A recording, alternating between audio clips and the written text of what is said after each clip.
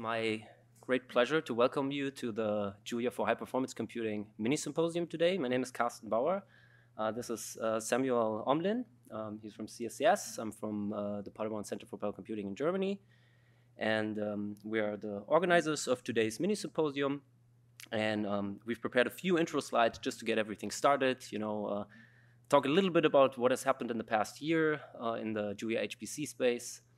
And then we have compiled a hopefully nice and interesting program, lots of speakers from different institutes, different countries, and I'll get into that in a second.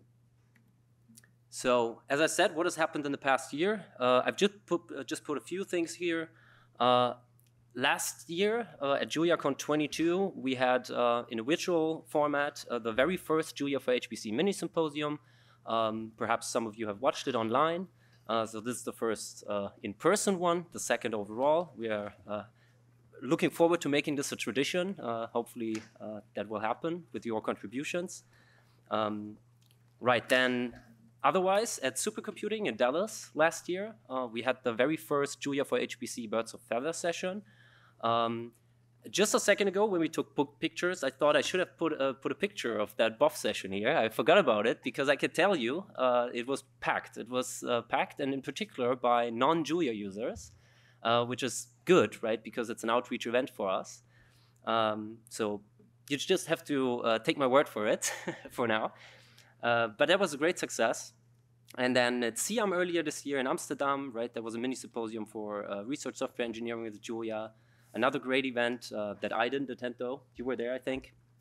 And then in PASC, just a couple of weeks ago, that's a conference for more on the application side, computational scientists in Switzerland, in Davos. We also had in fact, a one-day Julia for HPC mini symposium there, 2 blocks in the morning and the afternoon. So what I'm trying to say is lots of things are happening. We are present at conferences. Obviously, I only put the conference part here. There have been lots of workshops and tutorials going on at ETH, at HLS in Stuttgart, at the eScience Center in the Netherlands, right? Lots of other places. Part of ECP, PRAISE, lots of these national HPC funding programs. And obviously, if you have conducted an event that's not on the list, reach out to me because we want to connect and build a community. Feel free to reach out and join us. What else has happened? There was a community paper put out on the archive by a bunch of the folks, some of which will also speak here today, including myself and Sam, but also Valentin and some of the faces that are omnipresent, I guess, in the Julia HPC world. Feel free to check it out. Again, it was a cross-continental collaboration, lots of people from different places. Right. That brings me to the schedule for today. The schedule is composed of 3 parts. That's also how it's presented in pre-talks, I think, as 3 separate blocks. The first block is what we dubbed scaling applications. So this will be from application scientists, talks about how they use Julia for their scientific explorations. So Ludovic will give a talk, Dominik, Michael Schlottke-Larkemper, and Henrik Ranoka. The third talk will be virtual, unfortunately, the only virtual talk today. The second part then will be from the HPC Center side of things a little bit. So if William Godoy from Oak Ridge and Moses Giordano from UCL, then myself will give a little talk about tooling. And then we will have the big lunch break, including the photo. I'll remind everyone of the photo. So Ranjan said 12:30 sharp, and I'm trying to get you all there. So we'll remind you of that. And then after the lunch break, we will have the third part on ecosystem developments. So Tim from Julia Computing will talk a little bit about OneAPI.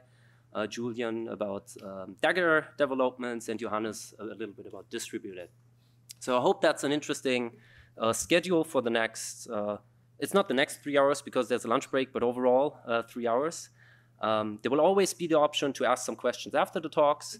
And then at the end of every session, we have a few minutes for overall talks, overall questions. But there will be plenty of opportunities to talk to us, obviously, also outside that mini symposium. Oh, whatever happened there? Why did it jump in front of my presentation, whatever.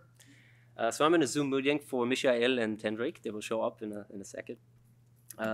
All right, but speaking of asking questions and getting in touch, tomorrow there will be a Birds of Feather session for Julia and HPC at 3 p.m. in this building in room 144. And obviously, would be great to have you there because that's a more discussive format where you can, complain or ask questions or tell us what great things you do with Julia and HPC. Emphasis on the complaint. Emphasis on the complaint. Valentin will take those on specifically.